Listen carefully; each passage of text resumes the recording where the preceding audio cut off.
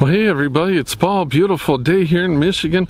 We thought we'd go out and see the ornamental tree collection here. We got a birch behind us. A squirrel just went up and he's firing the nuts down on us. Look at the little pine cones on this sucker. And it's got all that blue lichen or lichen or whatever they call it. Blue-green stuff. Tiny little pine cones. But it's called a Siberian larch. Not too sure what kind of tree this is, but I love that bark. And super soft, delicate leaves. That's nice. That's a real firecracker. Not too many leaves you see have pink. I mean, isn't that cool? Dude, I don't know how you even saw it.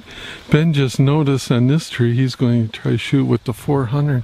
I don't know if I can zoom it in. There's a big, he says it's a turkey vulture, I don't know.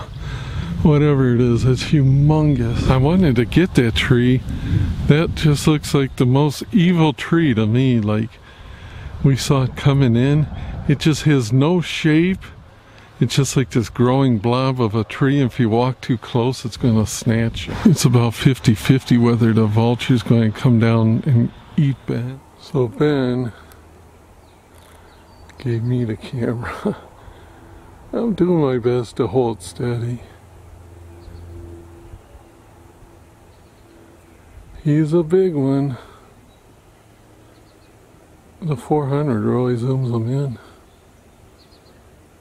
There's no way to get to it, but isn't that a beautiful silver tree? I know we used to see some silver and maples in neighborhoods, but they've pretty well gone away. But that's not maple, I don't believe, but sure is beautiful. Got some really beautiful, vibrant bluebirds going back and forth here.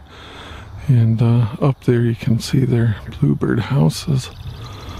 They keep playing around. We're going to try to go up and get a picture or two.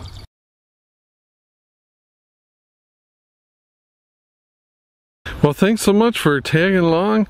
I always appreciate the company, and it just feels great to get out, get some sunshine, some of that vitamin D, some fresh air. As always, I appreciate your support. Until next time, we'll see yous.